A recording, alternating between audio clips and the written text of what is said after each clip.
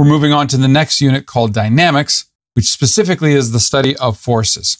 So let's talk about the difference between dynamics and kinematics, first of all. Kinematics is the study of how objects move, where dynamics explains the reason why. So dynamics is basically a study of forces. So what is a force? Well, a force is a manifestation of energy that moves, reshapes, or tends to move, reshape an object. Or in plain language, a push, pull, squeeze, or stretch. Forces are vectors, which means that they have both a magnitude and a direction. Forces, not surprisingly, are measured in a unit called newtons, which quite obviously is named after English physicist Sir Isaac Newton. A newton is defined as 1 kilogram meter per second squared, and this unit will at this moment make 0 sense to you. It won't be apparent what that means until we take a look at Newton's second law, which will be in the next lesson. Forces, the way they are measured traditionally, are with a calibrated spring scale, similar to what you would find in a grocery store or on a scale that you have at home, based on the compression, squeezing, or extension, stretching of a spring. Now, before we get any further, we need to clarify a couple of ideas.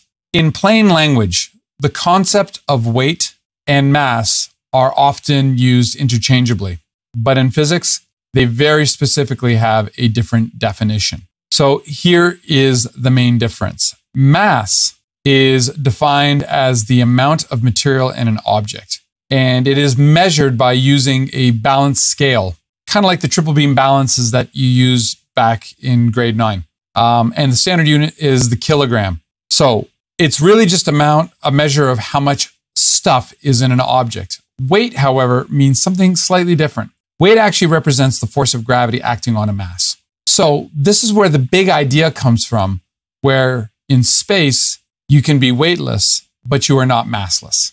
So if you are in orbit, for example, you will experience what's called 0G. So you're floating around, but your mass remains the same. And that's the key difference.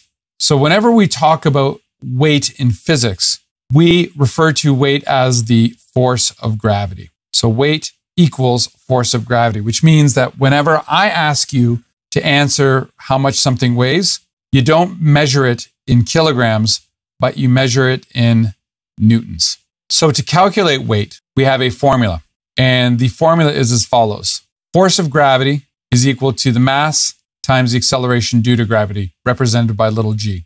So I want to actually get into a little bit of detail here, just so we understand the notation. F obviously stands for force. The subscript g represents the type of force that we're referring to, which is gravity. M is the mass of the object, and little g represents what is called the magnitude of the acceleration due to gravity. So let's talk about that in particular detail. In kinematics, we refer to acceleration due to gravity as negative 9.8 meters per second squared. The negative implies that it's going down. Whenever we use the symbol little g, that actually just refers to the magnitude of gravity, which is just 9.8 meters per second squared. Because this here is just a measurement for the magnitude of the force of gravity. We'll talk about how to deal with the directions a little bit later. Let's take a look at an example here. So we want to find the weight of a 20 kilogram mass, and it's very simple. We can just use the formula, m times g. All right, so the mass is 20 kilograms, and little g is defined as 9.8 newtons per kilogram, and then the kilograms cancel out, we're left with newtons.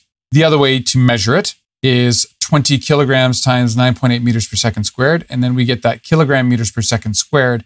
And as you recall a little earlier up, we said that 1 newton is defined as 1 kilogram meter per second squared. So generally speaking, however, I don't expect you to go with this much detail when solving these. This is just more so to explain the concepts, but this, I don't usually have students put the units in. So normally, if you were to be asked to find this, you would simply write the formula first, Fg equals mg, and substitute in your values without units. Notice g is 9.8, not negative, and that is equal to 196 newtons. Simple as that. The next concept we have to deal with is something called a free body diagram. Whenever we're solving problems in physics, specifically with dynamics, I should say, is that we need to actually have an analysis of what is happening with the objects in terms of the forces acting on them. So here are some of the rules for these free body diagrams. You draw a diagram of the object, and this is key, isolated from its surroundings. You draw a point in the approximate location of the object's center of mass. From that point, draw all the forces acting on the object and all the forces acting specifically on the object. Do not include the forces that the object exerts on other objects. And then we label it FBD. Let's consider this example here. We have a 10 kilogram mass and it's hanging from a string. So this would be our ceiling. This is our string. And here is our mass. The free body diagram looks as follows. The box represents our 10 kilogram mass. This can be either a rectangle or it can be a circle. Generally speaking, most of the times will use a rectangle unless the object happens to be spherical, and I will actually use a sphere in that case, but generally speaking, it's a rectangle. Now, I want you to notice something about the vectors, the force vectors in particular. Notice that the magnitude of the two vectors, and remember, magnitude means the size of them or the length, are equal to each other, but they're in the opposite direction. What that implies is that the net force acting on this mass is zero. F net would be zero because the object is not accelerating. We haven't talked about what that means yet, and I haven't brought up the concept of F net, but F net refers to the sum of all these forces. So let's think of it another way. Think of this as a tug of war. Fs is on team up, Fg is on team down. When the mass is stable like this, that must mean that the downward force must be counterbalanced by the upward force, so they cancel each other out and the object does not move. And this is how you draw a free body diagram. Next concept is something called the normal force. The normal force is a force that opposes gravity, and it's specifically created by surfaces themselves. The question is, what do we mean by normal? In math, normal actually means 90 degrees. So when you see the word normal, and you may remember this from optics, when two lines are perpendicular to each other, we call this a normal. We call this a normal. So this vertical line is perpendicular to this, so 90 degrees means normal. So let's talk about what this looks like in terms of the free body diagram. When we look at this free body diagram, the normal force, and notice that it's a capital N, is equal but opposite to the force of gravity. The curious thing about the normal force is it automatically adapts to the amount of weight placed on it. So for example, if I was to place an additional 20 kilogram mass, the table would compensate for the additional 20 kilograms. But that's obviously only up until a point. So what is generating this normal force? It actually has to do with the fact that this wooden table flexes slightly. And when it flexes slightly, it's actually the force of the atoms held together by the electrostatic force that opposes it. If you recall at the beginning of the school year, I talked about how atoms are generally further apart and atoms naturally repel each other. But when you start compressing an object, you're forcing the atoms to get closer to each other. When the atoms get closer to each other, they increase their force of repulsion. So when you place a heavy object on a surface, that object compresses the surface slightly until the counterbalance force of the atoms themselves go equal and opposite. That's how things get dented. If you leave a heavy object on the soft ground, eventually the ground gets compressed a little bit where that object was. And that is how the normal force can seemingly always compensate for how much weight there's on. It has to do with the material itself compressing slightly, even if it's not obvious to the naked eye. Next concept is something called the net force. I alluded to this a little bit earlier, and we can take a look at this object right here. When you look at a 20 kilogram object sitting on top of a table, if the table holds and doesn't break, we know that the object just stands still. It's not going anywhere. And the reason why that is that the weight of the block has to be counterbalanced by the normal force, and they're equal and opposite to each other. And as a result, the object doesn't accelerate. Specifically, it doesn't move. But the net force isn't just two forces necessarily. It's the sum of all the forces acting on an object. So let's take a look. The net force is defined as the sum of every single vector acting all the way up to the nth vector. You can have multiple forces, and the net force is the sum of all of these individual forces. Another example, let's say you're trying to push a box across a table, but the box is very heavy and you're not pushing it hard enough in order to get it to move. What would the free body diagram look like in this case?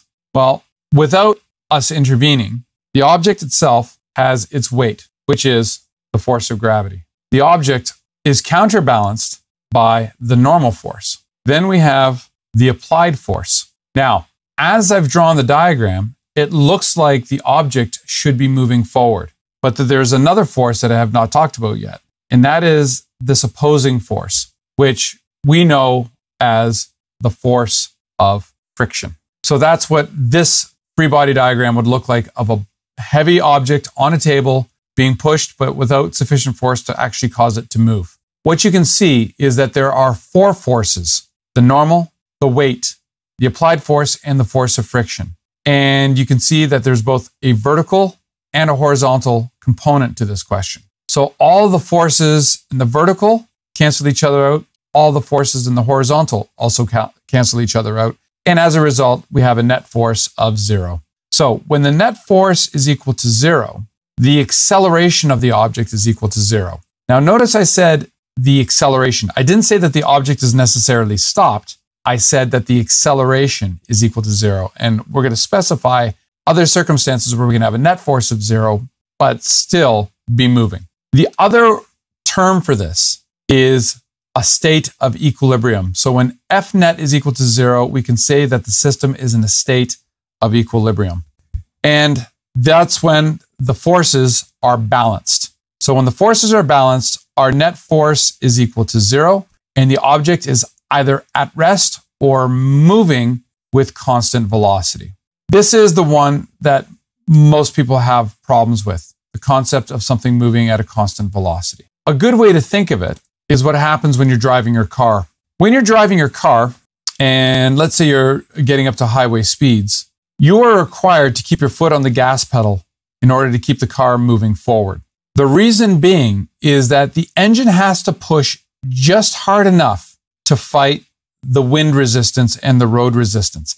If you take your foot off the gas pedal, the car is going to slow down and eventually come to a stop. So in the situation where you're going at a constant speed, not speeding up or slowing down, but staying at a constant speed, that implies that you are moving at a constant velocity. In order for that velocity to be constant, that means the forward applied force from the engine must be perfectly balanced with the force of friction and air resistance pushing the car back. So a car traveling at a constant speed in a straight line, that's also considered to be F net equal to 0.